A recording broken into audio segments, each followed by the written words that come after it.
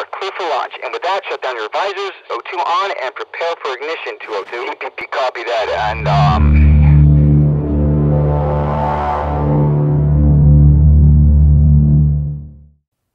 Hey guys, Mr. Rushoff here. So far in this unit, we looked at the physical geography of South Asia, and we looked at the factors that help shape the culture of South Asia. In this lesson, we're going to look at the people of South Asia today. We're going to describe its current demographics, their government, their economies, and we're going to take a peek at their culture. Now, if we're going to talk about the people, then we're going to begin looking at the demographics, or the people, or the numbers that describe the people of South Asia. And the first number we see is 1.6 billion. That is the combined population of South Asia. And let me put it another way, that is 20% of the world's population. Now, the people of South Asia and India can largely be divided into two major groups. We have the Aryans, who are found largely in the northern portion of South Asia, and we have the Dravidians in the south. Now, we talked about the Aryans in our last lesson. These are the people who migrated from the north of the Caucasus Mountains and came to South Asia around 1500 BC. However, the Dravidians were in South Asia well before the Aryans arrived. It is believed that their descendants first began to arrive in South Asia over 10,000 years ago. But it would be simplistic to think of South Asia of just having but two ethnicities. In reality, there are over 2,000 ethnic groups that are in South Asia. And this is largely due to the trade routes, such as the Silk Road, that caused people throughout Asia to cross through and settle in South Asia. Now, with so many different ethnic groups, it is no wonder that South Asia has thousands of different languages, and they're grouped into two major language families. In the north, we have the Indo-Aryan language family, and in the south, you guessed it, we have the Dravidian language family. Now, India itself has 22 languages listed in its constitution, and that doesn't include English. This is despite India, with its 125 million people who speak English, being the second largest English-speaking country in the world. But English isn't the most spoken language in India. It's a language known as Hindi. And about 41% of the Indian people speak Hindi, which is about 4 times the number that speaks English. And the official language in Pakistan is Urdu. But it isn't the number of different languages that is the biggest problem in South Asia. It's the number of people, period. Overpopulation is India's biggest problem today. South Asia has 3 of the 10 most populated countries in the world. India is right after China with 1.3 billion people, and then Bangladesh and Pakistan are also in the top 10. Bangladesh, however, tops the list as the world's most densely populated country with a population density of 29,900. Let me try to illustrate what this really means. Let's say this screen is 1 square mile in the United States, with each stick figure representing about 10 people. So lots of room, pretty comfortable, right? Well, here's that same square mile in Bangladesh. There's no more space, so as you have all the people are mashed up with each other, it is awfully crowded. This is what 2,900 people per square mile looks like. Now, with so many people, it's easy to understand why there are multiple supercities. A supercity is one that has more than 10 million people. India has 3, and Bangladesh and Pakistan both have a supercity. Again, to put it in perspective, the United States is the 3rd most populated country in the world. How many do we have? 0. New York City is our largest city, and it only has 8.5 million people. So South Asia has bunches of people. Why is that a problem? Well, think of this problem as being a vicious cycle to poverty. First of all, governments try to provide infrastructure and services to its citizens, including roads, hospitals, fire, police, and schools. If the population grows too fast, more citizens are left without those services. This becomes really problematic, especially as you start looking at education and literacy. Literacy leads to more poverty, which needs the government to support, which is really problematic because the government is already strained and it basically feeds on itself. So why does South Asia have so many people? Well, it starts with children, and South Asia has lots of children. The birth rate in South Asia is over 19 births per 1,000 population. Pakistan's number is 28. In contrast, the United States has a birth rate of just under 12. So why are there so many kids? Well, historically, there are 3 major reasons. First of all, children can be a source in income. For example, in 2017, nearly 40% of all children between 5 and 14 years of old in Nepal were working outside of the home to support their family. So you have more children, you have more sources of income into the family. Now second, due to the lack of sufficient social programs, one of the advantages of having multiple children is that the more children you have, the more opportunity you have to have someone be able to take care of you. And last, women in South Asia tend to get married earlier than other regions of the world. In India, a woman is on average first marries about the age 22, but that amount goes all the way down to 16 in Bangladesh. In contrast, women in the United States marry at about 27, and usually the earlier you get married, the earlier you start having kids.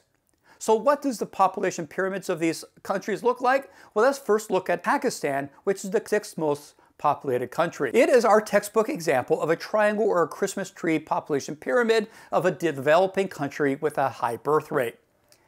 But let's look at India, and we see something that's interesting. If we look at the population older than 30 years old, then India also looks like our Christmas tree population pyramid.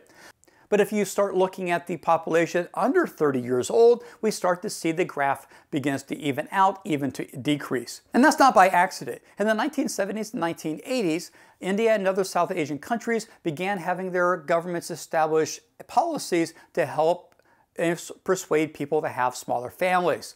India even had a controversial policy in the 1970s involuntarily sterilizing more than 8 million people.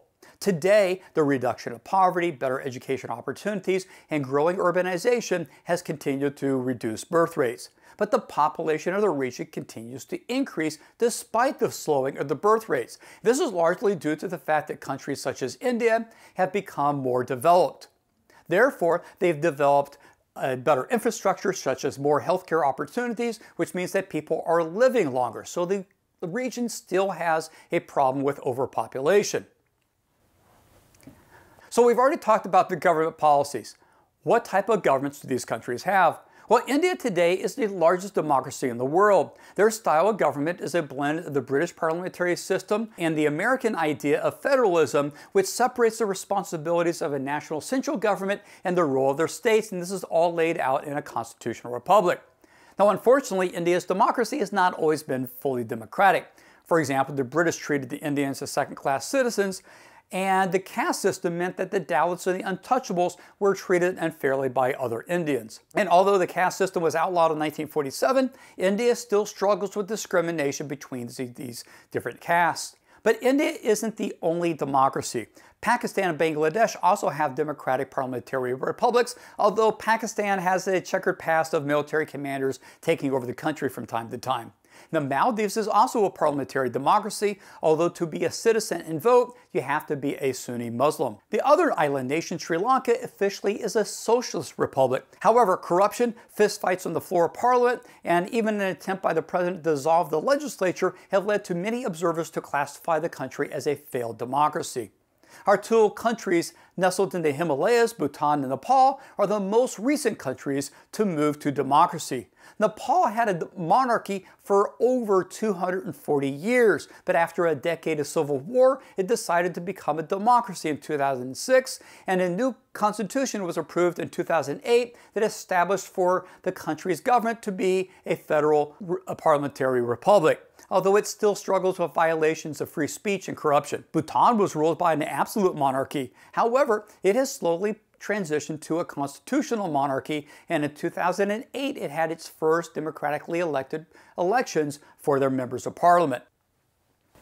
This move towards democracy is not the only change that these countries have had. Several of these countries have had changes to their economic systems, notably India. Until 1991, India's government carried out socialist economic policies with the state interfering with businesses and having strict regulation. It also practiced protectionist policies that reduced foreign investment. However, since 1991, it has slowly moved to a free market economy and has opened up its economy to foreign trade and foreign investment. Now, India's move from socialism to capitalism has had a huge impact on the country. It is estimated that in this transition by 2013, more than 170 million people have been removed from poverty. They reduced the amount of people in extreme poverty by over 25%, and even its life expectancy, or the average Indian, has actually increased by more than 10 years.